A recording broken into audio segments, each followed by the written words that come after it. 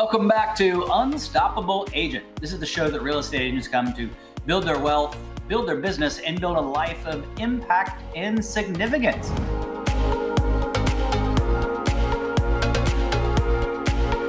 Work on your skill, but anybody can work on their skill. It's about, are you really intentionally setting your goals on what you're trying to achieve in 3 to 5, 10 years? I'm Brian White. I'm an associate broker with eXp Realty in the Dallas area. And I love the show because I get to interview some of the top agents in the country. These are folks that have been business builders. They've had the highest level of success. We're talking about folks that are in the top 2% of real estate agents across the country. And they're sharing their success. They're sharing their tips. They're sharing the things that helped them be successful. So we do this each and every week. If you haven't already, hit subscribe so you get notifications when we do these. I'm excited today because I've got Tsai from Los Angeles with us. Jack, welcome to the show. Thank you. Thank you for having me. Hey, so the thing I want to start with actually is I want to start celebrating you because you're here because you've got a successful business and you're thriving and growing in what's been a challenging market over the last year in particular. So congratulations on your success. Thank you so much. I really appreciate that. Yeah, it's fun because, you know, at eXp, you not only get a trophy, but you also get some financial rewards. So you've got a successful business, you've got a trophy, and then you get stock awards along with it. So it's a gift that keeps on giving. Yeah, for sure. It feels good when you get it. It's not like where before you really just only get a trophy. A good congratulations, but yeah, it feels good. Yeah, I mean, trophies are nice. I don't mind getting them, but it's a lot more fun to also get paid. So it's a win all the way around. Jack, so I want to jump right in and really give our folks some tips right out of the bat. So if I were to ask you, what 3 things would you tell a new agent right now in this market? I would say a couple of things. If I were to really start again, number one thing I would be working on is knowing your why. Like, okay. Why are we getting into the business? Because some new agents, they get in, they don't really need to. They're doing it part-time, or maybe they have their spouse making good income, and nothing wrong with that. But just set your goal on how many homes that you would like to sell. And also, more importantly, what is that going to bring you in your life? What are you going to buy? What are you going to get? Who are you going to become? I think that's very important. So definitely know your goal, create a dream board, and make your daily activity connect to that goal. I think that's very important. Yeah. Assuming if somebody that's doing it full-time, they really want to thrive in this business, then they got to work on their mindset too. Okay, it's good. So when you talk about your why, it's funny to focus on a why, because then you also think there's actually a thing, go 5 whys. So ask why 5 times. Okay, great. Maybe your kids. Somebody's kids are your why, or your spouse or whatever. Okay, why is that? Why are they important? Why are your kids important? And then you ask again, and then you ask again, because the way I was raised, or good or bad, you really get down to the pain or the heart behind what it is that's important. Yeah, because I would say this business is very simple. It's just not easy. Yeah. Right? And I know what you're talking about. I think there's a video on YouTube by Dean Graziosi, and 7 level deep, asking why. And that's where you can really find out your pain point or your reason why you want to work hard to achieve your goal. That's good. That's good. So that was your first one. What was tip number 2? I would say finding somebody that can guide you and mentor you or coach you. Yeah. So it's kind of like I always tell myself and also other agents that join us, is that imagine if you're learning to swim, and if you want to learn to be an Olympic swimmer, right? Or a pro NBA player whatsoever. Yeah. Like if you want to be like that, what would you do first? You can either read books, you can watch on YouTube. And if you, let's say, if you really want to be a professional swimmer, then the best way to learn is to jump in and swim. And first of all, survive, right? But more likely you can pretty much survive and maybe swim a little bit, but for you to really go pro, then you need to have somebody to teach you. And real estate is the same. Like having somebody who has been there and done that to either mentor you because they have done what you have done. So you can just follow that path and get your feet wet, get started creating the habit and the mindset that you needed, or spend money to hire a coach. I think that's the good part about being with eXp, because there you'll get an assigned mentor. Yep. And on top of that, likely the people who are sponsoring to the company, they've been in the business for a couple of years, or they have some sort of success. So those are people that can help you out to help you jumpstart your business. And I think it's brilliant from a couple of perspectives. One is other people have already made all the mistakes you're going to. Other people have already done all the wrong things. You don't have to, don't feel the need to bang your head against the wall repeatedly. My wife will tell you that I'm talking to myself right now. Stop banging your head against the same walls that other people have already done. But you don't need to, right? Somebody else, they say success leaves clues. So find someone that has the same clues. The Masters was this month. And so like literally everybody there had a coach. Many of them had a coach with them. Like their caddy is actually giving them advice right there. There are others that are while they're playing. And these are the best in the world. They've still got people helping them. So we all need coaches and accountability at every phase of our career. Don't feel like, oh, I've sold 20, 50, 250 homes. Those people still have coaches. There's still people ahead of them on the race that can help them get to the next step. So that's really good advice. Absolutely. I would say, I'd like to add on this as well. I think for most of us, we were taught, when we were raised, we're taught to be a good kid, good person, good human, good worker, right? Maybe good entrepreneur, but actually no, we were really never really taught to be a good entrepreneur through our school system. And so in order to be a good salesperson, which we are essentially, we need to learn how to become a good salesperson.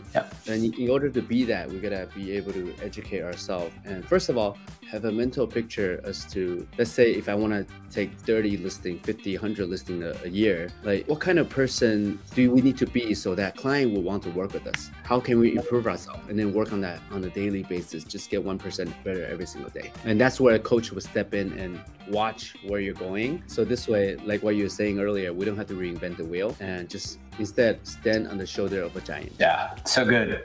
And that also touches, then I'll let you get to your third point here, but you hit on it a minute ago, and there's this idea of be, do, have. And so often we start with the things we want to have, or hey, I want to earn this much, or I want to have this car, this house, this whatever. Not that there's anything wrong with things necessarily, but it's really we need to think through, and going back to your why, think through, okay, who do I need to become? How do I become the kind of person that has access to those things, that's able to do those things, that's able to sell this many homes so that you can have those things. So you've got to figure out who you need to be so you could do the things and then have the things. So being a coach helps you at every stage of that process. Absolutely. Absolutely. I think that's very important. Actually, I think throughout my 14 year of career, I've heard of that phrase many times. Be, do, have, be, do, have. And then at probably first 5 to 10 times, okay, I kind of get it, but I don't get it. It's so confusing. And then I remember one time I went to talk to one of my mentors. His name is Tsai. It's a big time investor, realtor, very successful person in Seattle. And I asked him, hey, Tsai, like I hear this all the time, be, do, have. What does that mean? And then he says, Jack, be, who focus on who you're being means focusing on how you're feeling at all times. And that's why it's important to do gratitude in the morning and to visualize in the morning, to kind of feel that way, so that way you can take the action that you need to do, and then you'll have the result that you want to have. So good.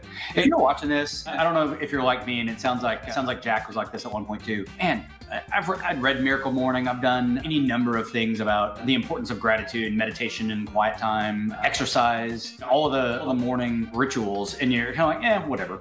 Really, that is, right, as we go through these interviews, you find successful person after successful person that says, okay, I've got these habits. And okay, you can call it frou-frou, you can say it's a bunch of fluff or whatever, but when successful person after successful person says that and follows through and they have those habits, well, there's truly something to that. Whether it's just the discipline or there's more to it, then you got to at least start taking those steps, because it leads you down a path of success. Absolutely. It's really good. I would say number 3 would be like I would say time management / follow through your word. Have integrity. Yeah. Like when you're newer, a lot of time, like we go into the office or sometimes we work from home, we open up we turn on our computer, we're like, okay, what do we do now? Yeah. And so definitely have a schedule, right?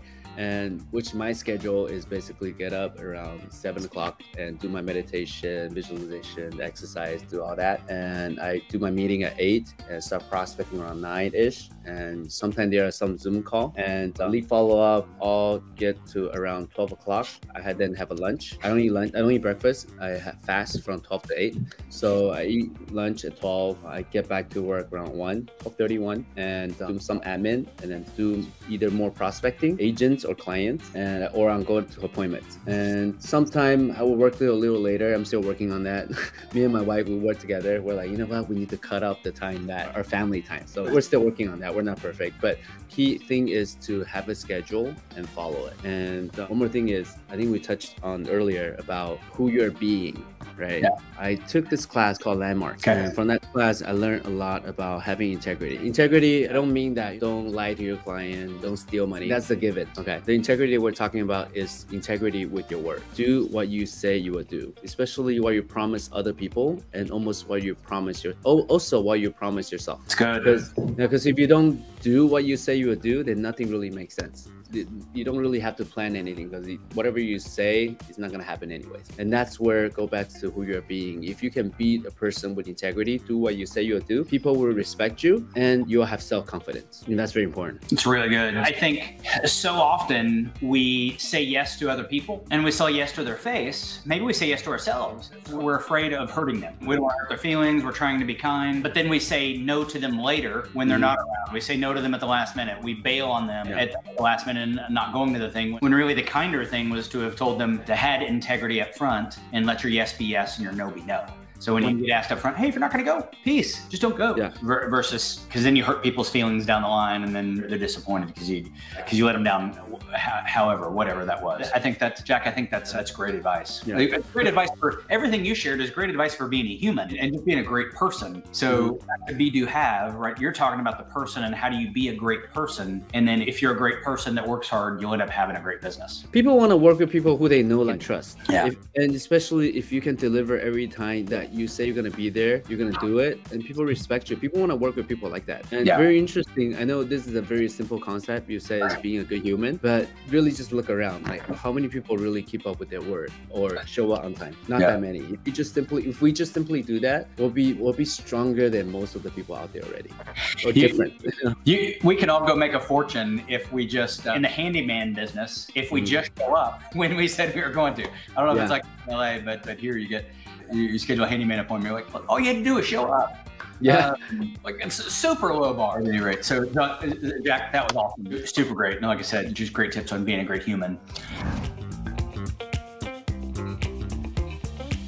I'd love to, so you didn't start at EXP. So you've been in the business, you said 14 years. Tell me just a little bit about your journey and what caused you to join. My journey, when I started 2009, actually I graduated, let me backtrack a little bit. I went to college in 2003. Okay. And then my father was a real estate developer. Okay. And so from 2003 to 2007, I look at his life, I'm like, oh, so chill. Because the market was really good. Yeah. Like, even when he's just start framing the property, he says it's pretty much sold already. I'm like, oh, so chill. And I look at his schedule, it's just really relaxing. So when I graduated, I'm like, you know what? I think I can do real estate. And also I read the book, Rich Dad, Poor Dad. So I'm like, you know what? I don't want to work forever. I want to have passive income. Yeah. So I don't have to work till I'm like 60, 70, 80s, right? And so when I graduated, I'm like, you know what? I'm going to do real estate. And I graduated in 07. So I was helping my dad a little bit just to run errands, translate some basic little things. I didn't really know much. I was like 22, 23 at the time, right? 22. But 2009, I was like, you know what? If I want to get into real estate, I want to get a real estate license so I can see deals firsthand. And then I can know the basic of it. So I got my license. And however, around that time, basically after 2007, my dad didn't develop anything. So again, I was just running errands and stuff. And in 2010, I think they left the country. So that was the time I'm like, you know what? Or 2011, something like that. I need to get into this full time. I can either go back to Taiwan or I can do something here. And I'm like, I can probably make more money here than I want to be here. So 2011, 12, somewhere around there, I got into a coaching program. Okay. Like, if I'm gonna do this, I went to a seminar. Can I mention the name, or it doesn't really matter? Yeah, no, go ahead. Yeah, I went to a Mike Ferry seminar Okay. because my first company promoted. They say, if you were to go, when you do deal, we'll refund you the money. I'm like, okay, I want to learn how to sell homes the proper way. And it's pretty much free. Let's go. And when I went, I saw Mike was interviewing people, be like, hey, how many homes did you sell last year? And at that time, I only wanted to make 50 grand because I was like 23, 24. It was good money for me back then. And she says, the agent says I make 200,000, sell 20 home. I'm like, oh, that's a lot of money. And then he asked the next person, oh, I sold 50 home, I make $500,000. I'm like, oh, that's a lot of money. And then he asked the next person, 100 home, 200 home, 300 home, 2-3 million. I'm like, wow, that's amazing. Okay, I think if they can make so much money, if I can just make 10% of what they make, yeah, I'll be good. So that's where I'm like, you know what, if I'm gonna do it, I want to learn. So I went to the coaching. I signed up for coaching. I didn't really have money, but from there, after a couple of years, I went to another company because it's more of a Mike Ferry oriented company. I went there, production didn't really move because I was still just under their coaching program, selling about 15, 18 homes a year. Okay. Which in our area, I'm above average. Yeah. I make about 150 to 180 a year. Yeah.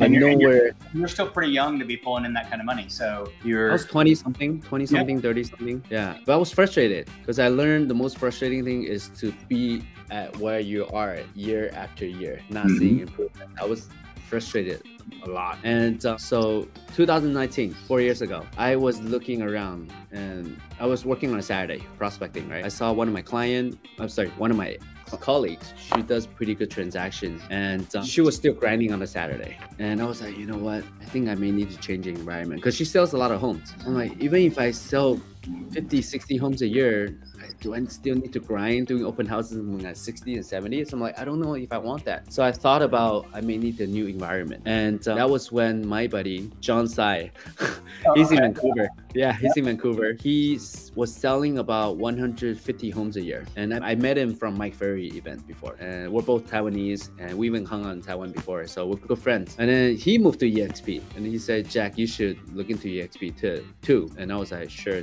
I would take a look at it. And after I saw it, I was like, oh, very interesting, very different. Because 4 years ago, nobody really heard about EXP. Yeah, sure. So he goes, if I were to join, he would coach me and mentor me. And then I was like, then what's there to think about? No brainer. Usually you don't really get somebody that sell over 100 homes that will coach you or mentor you. If you want somebody like that, you got to pay 1,000 to 150 or maybe 2,000 a month. Who, and by the way, he is, he's president of Canada now? EXP, president EXP Canada.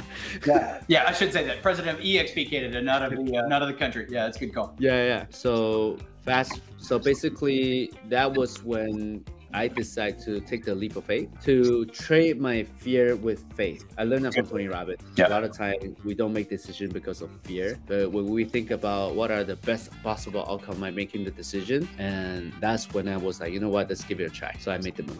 Right on. That's awesome. Congratulations on that. What are your 3 favorite things about EXP? I think number 1 would be collaboration for sure. Like, I know collaboration sounds so vague, but I really think back in my first 10 years of my career. Yes, I have colleagues in the office and that I would talk to, but usually people who sell, there isn't that many agents sell more than 50 homes in my market, in our area, because we're more higher price point. And so you don't really have many of those. Even if you do, they're very busy. They don't have time for you. Or I don't want to bother them, actually. I feel bad at bothering them. And so like collaboration, meaning having opportunity to learn, mastermind with somebody like John, like Chris Bear, like Brent Gove, like Kenny Fast. He actually came to our event like 2-3 weeks ago just to educate our agents. And Sean Kokoska, he flew over just to educate our agents. I don't see that in any other companies. Yeah, it's brilliant. They will share their secret with you, like their listing presentation. Like one time I had my wife to work with me initially to help me with assistant work and first time hiring. But John told me, you need to hire one. You need to hire one. And then so I got one and I'm like, okay, now I got one. What do I have her do? And then we have to Google, right? Maybe now we can chat GPT, but he goes, you know what? Why don't you just get on the Zoom with my assistant? Awesome. So we get on, he just share with us all the tools. So what's number 2? Number 2 would be having fun. I would say. Working in, because currently locally we have about 200 agents in our group. Okay. So we learn, we grow, but we also have fun together. Awesome. Yeah, we have quarterly happy hours and we'll just hang out and just party sometimes. Yeah. Great. And then what's number 3? Having a retirement plan. Yeah. Having a retirement plan. Because a normal model, like you only make commission, you're on this transaction treadmill. But here we have alternative streams of income, like rev share, like stock, which I don't see that in any other company that's out there. That's awesome. Well, there's a great thing is you get that for doing the same things that you're already doing. You're already going to sell real estate. So when you sell a ton of it, you get stock. There's actually 5 different ways that you can get stock, but they're all doing the same things that you're already doing. You get paid rev share for just, you see a great agent, you say, hey, you know what? I love the brokerage I'm at. Do you love the brokerage you're at? Would you like help growing your business? Exactly what we were talking about, how you got to EXP. Somebody came alongside you and helped you grow your business and you shared that. Next thing you have an opportunity to not only help somebody else grow their business, but then earn a residual for the rest of their career. It's pretty great. It's a gift that keeps on giving. Yeah, we talk to agents anyways. And then there are times that we're screwing around anyways. We all know that. Everybody know that. And why not, if you're gonna have a side hustle, why not do something that you're already doing every day? Totally great. It's awesome. Jack, as we wrap up, are any parting thoughts, anything that we haven't talked about that you want to make sure you share with the audience? I would say, I know the first 2 things I talked about is more, you mentioned like how to be a good human. Yeah. And obviously in this career, the skill side is very important. Yeah. Right? So it's simple 2 things, skill and mindset, right? So work on your skill, but anybody can work on their skill. It's about, are you really intentionally setting your goals on what you're trying to achieve in 3 to 5, 10 years? Like for me, I wrote my own obituary. Good. Because that's ultimately, we're all gonna pass away one day. Sure. So who do we want to remember us when we pass away? Because that's our destination. And then backtrack it to today. Like, what do I need to do today in the next 30 days, next 90 days, so that I'm moving toward my future goal? I think that's very important. Begin with the end in mind. Keep growing, because it's all about who you're becoming. And most importantly, actually, enjoy the process. Yeah. Please enjoy the journey. We're never gonna have enough, but it's about balancing. It's not easy initially to balance your work-life balance. Just know sometimes you're always gonna be in balance, but don't forget you're working for your family. Yeah. Okay. Your business is here to fund your life, not to be your life. So that's awesome. Well, Jack, you've been amazing. So we've got your socials. So we'll make sure and tag you and include links in the description on how people reach you. Hey guys, if you're watching and you're thinking about making a move to LA, to the LA area, then I know Jack would love to serve you. So we'll include links to how you find him in the description. Jack, thanks for joining us. Thank you. Yeah, any questions, whatever you guys have, feel free to reach out to me anytime. Right on. Thank you for the opportunity. Hey, you're great.